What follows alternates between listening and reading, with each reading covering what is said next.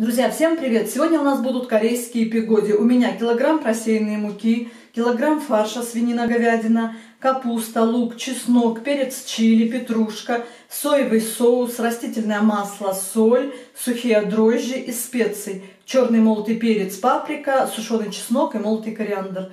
Начинаем, занимаемся тестом. Килограмм просеянной муки, добавляю пачку сухих дрожжей, 11 грамм, соль. Делаю луночку, добавляю растительное масло, ложки 2 столовых, и начинаю вводить воду. И замешивать мягкое и эластичное тесто. На килограмм муки у меня пойдет, наверное, 500 мл воды. В чашке вымесила тесто, перемещаюсь на стол и начинаю хорошо-хорошо вымешивать тесто на столе. На столе тесто вымешивать намного удобнее, чем в чашке. Смотрите, какое оно липкое. О, видите? Вот так я вымесила тесто хорошо. Смотрите, уже к рукам не липнет. Теперь кладу в чашку, укрываю пленкой пищевой. Тесто пусть подходит минут 40, час. Ну а мы занимаемся начинкой.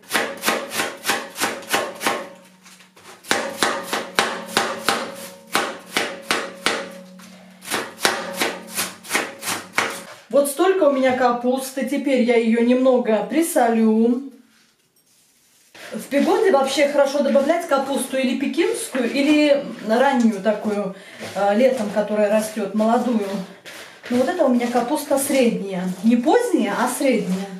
Но все равно она не мягкая, жестковатая, поэтому ее нужно обязательно помять. Она станет мягче и сок пустит. Я сюда перекладываю петрушку и мелко нарезанный лук. Добавляю сюда 2 столовые ложки соевого соуса. Приправы: черный молотый перец, сушеный чеснок, паприка и молотый кориандр. Килограмм фарша, свинина, говядина. Немного присолю, так как мы и капусту уже солили, и соевый соус добавляли. И все хорошо-хорошо перемешиваем. Это и будет начинка для пигоди. Мясо, конечно, лучше использовать рубленое, чтобы вы его порезали, так сказать, мелким кубиком. Ну, вот у меня фарш. И, конечно, говядина. У меня свинина с говядиной, а так вообще жирная говядина в идеале. Все, начинка готова. Убираем. Вот здесь у меня соевый соус. Добавляю сюда петрушку, чеснок и перец чили. Все хорошо перемешиваем. Вот это и будет соус для пигоди. Конечно, в идеале сюда можно было добавить масло кунжутное, столовую ложку, но у меня, к сожалению, нет. Убираем. Тесто подходит час. Вот так оно подошло. Обминаю. Пигоди — это пирожки, которые готовятся на пару. Вот такие у нас колобочки получаются. Пусть тесто подойдет еще минут 5. Стол я смазываю хорошо растительным маслом. Беру тесто, переворачиваю его. Вы можете скалочкой раскатать, но я рукой. Вот так вот. Не сильно тонко. Кладу целую ложку с горкой начинки. И начинаю. Вот середину закрыла, да, вот эту защипнула. И вот такие складочки делаю. Одну складочку, вторую. И пошли. Вот таким образом.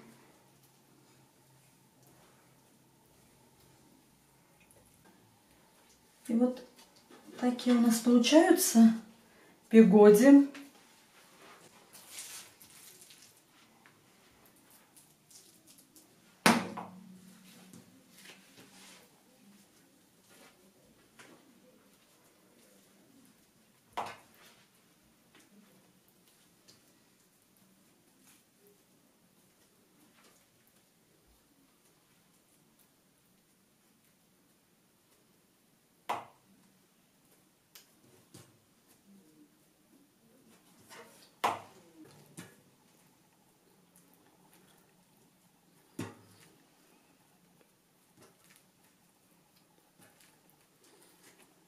внахлёст.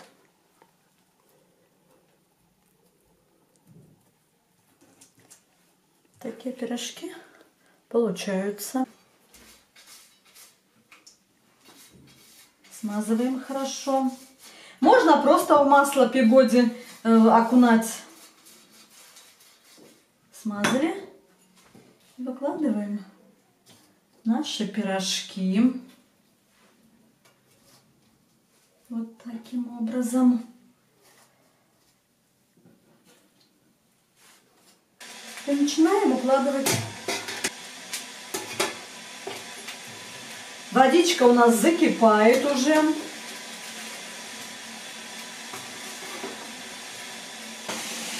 Так. Закрываю крышку. Как только закипит, нагрев плиты уменьшаю на средний. И готовим пигоди 40-45 минут. Пигоди готовится 40 минут. Такой момент, когда вы готовите пигоди, крышку закрыли, и ни в коем случае открывать ее нельзя. Почему? Холодный воздух туда попал в мантышницу, и пигоди тесто может опуститься. В общем, у меня все готово, я отключаю плиту. Пигоди настаиваются под крышкой 10 минут. Ого! Снимаем. И выкладываю аккуратненько.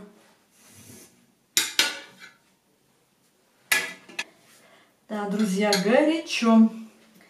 Горячо, но терпимо.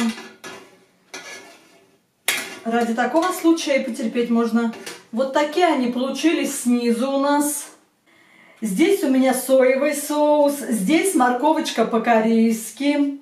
Посмотрите, какие пигоди внутри сочные.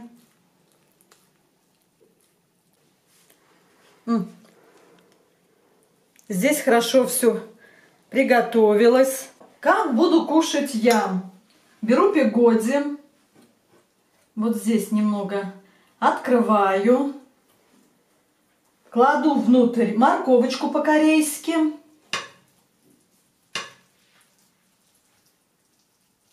И поливаю соусом соевым.